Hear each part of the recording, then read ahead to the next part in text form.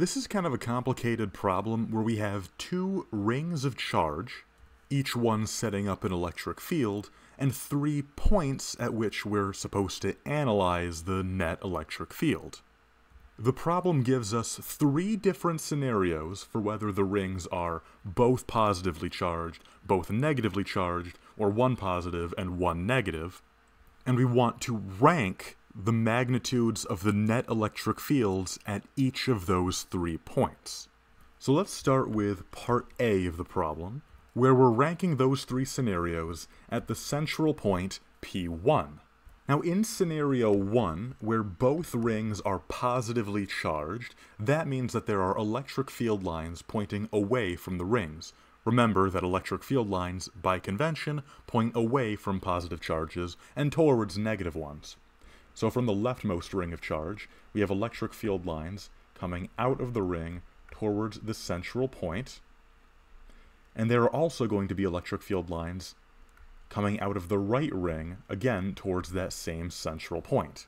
And what you'll notice is that since these 2 rings have equal distances from that point, and their electric field lines are all pointing in basically opposite directions from one another at P1, that means that these electric field vectors are going to be canceling each other out. This is because there is symmetry in this situation. And remember that when there's symmetry, the charges cancel out. So for scenario 1, there is 0 net field at point 1. For scenario 2, where both the rings of charge are negative, we basically have the exact same deal. The only difference is that, since it's negative, the electric field lines are pointing towards the ring everywhere, which means that at P1, there's an electric field pointing to the left, or I guess towards the ring on the left. And from the right field, the right ring, again, the electric field lines are pointing towards that ring. So we basically have the exact same scenario as with scenario 1, where the electric field lines from the 2 rings are all pointing in opposite directions at that center point, and they're just going to cancel each other out.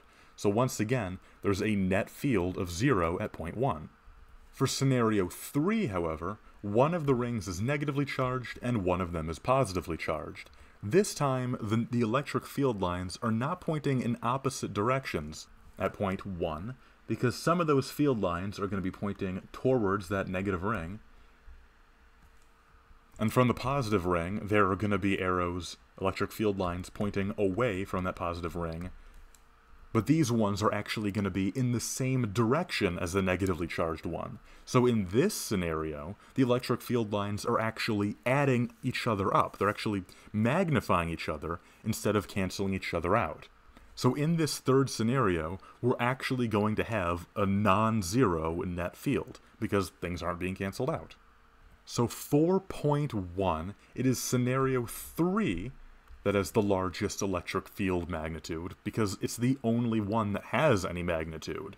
Situations 1 and 2 are equal in the ranking, because they both have a net 0 electric field at points 1. Now let's talk about part B of the problem, which asks about point P2, which is at the center of ring B. The important thing to recognize about this part of the problem is that since the point we're analyzing is right at the center of one of the rings, that means that there is symmetry from one of the rings around that point.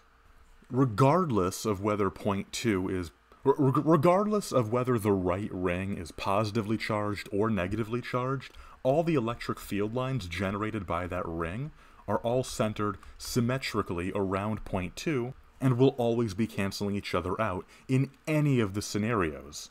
In all 3 of the scenarios, we can basically ignore any contribution to the electric field from ring B, because it's just canceling itself out around that point. And so, in all 3 cases, point 2 is only receiving any electric field contribution from the leftmost line, because that's the only one of the rings that is not symmetrical around the point. So at point 2, the ranking is that all 3 scenarios all tie. They all have an equal net field at point 2 because of that symmetry of the ring around the point. Finally, with part C, we're looking at point 3, which is located to the right of ring B, to outside of this whole arrangement. For point 3, in the case where both rings are positively charged, or in the case where both rings are negatively charged, the electric field lines from both rings are going to be pointing kind of in the same general direction where point 3 is. In the case where both rings are positively charged, all the electric field lines from both rings are going to be kind of pointing towards the right at point 3. In the case where both rings are negatively charged, all the electric field lines are going to be adding each other up and pointing to the left at point 3. So in those two cases, they're both adding each other up. The electric field lines are magnifying each other in the same way. So the net field there is going to be equal for those two scenarios. In the case where one of them is negatively charged and one of them is positively charged, however, there will be some electric field lines pointing generally towards the right from the positively charged one, and there will be some electric field lines pointing towards the left from the negatively charged one. So there will at least be some canceling out in that case, and therefore the resulting net magnitude will be smaller than in the cases for 1 and 2. So we can say that 1 and 2 have equal net field magnitudes, and that they will be greater than the magnitude for the third scenario. And that is how our rankings will go for this problem. I know that was kind of confusing, I hope I still made sense nevertheless, but I hope this video helped you out, and if it did, please consider subscribing or donating to my Patreon, as that'll help me out in making more videos just like this. If you have a request or a question, leave a comment down below, and I hope you all have a lovely day. Bye-bye.